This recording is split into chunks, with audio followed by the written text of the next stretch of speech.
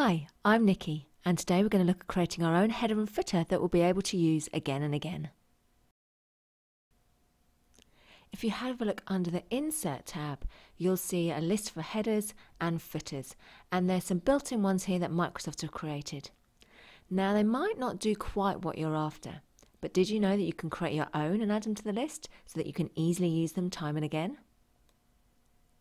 I'm going to start by creating my own header. So we're already in the Insert tab, so from the header drop-down, all the way at the bottom, I'm going to choose Edit Header.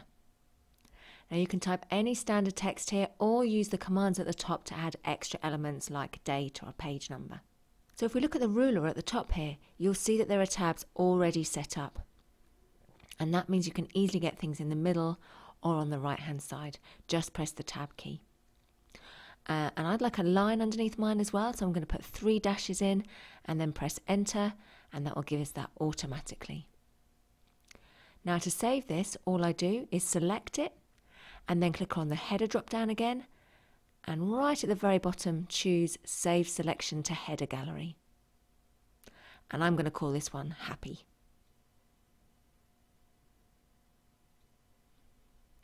Now I'm going to switch to the footer and do the same thing there.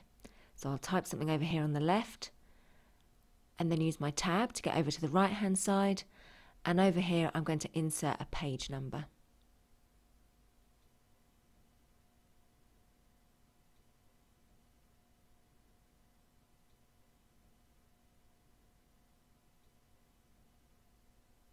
Now same again, I'm going to add this to the footer gallery, so I select it all, click on the footer drop down, save it to the gallery, and that's it.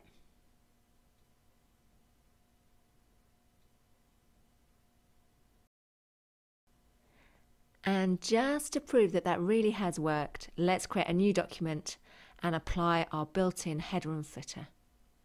Ours will be right at the end of the list. And there we go. Now if you wanted to, you could set up several different document header and footers, and that way you'd never have to change a footer again. Thanks for joining me. For more ways to improve your productivity at work, go to happy.co.uk.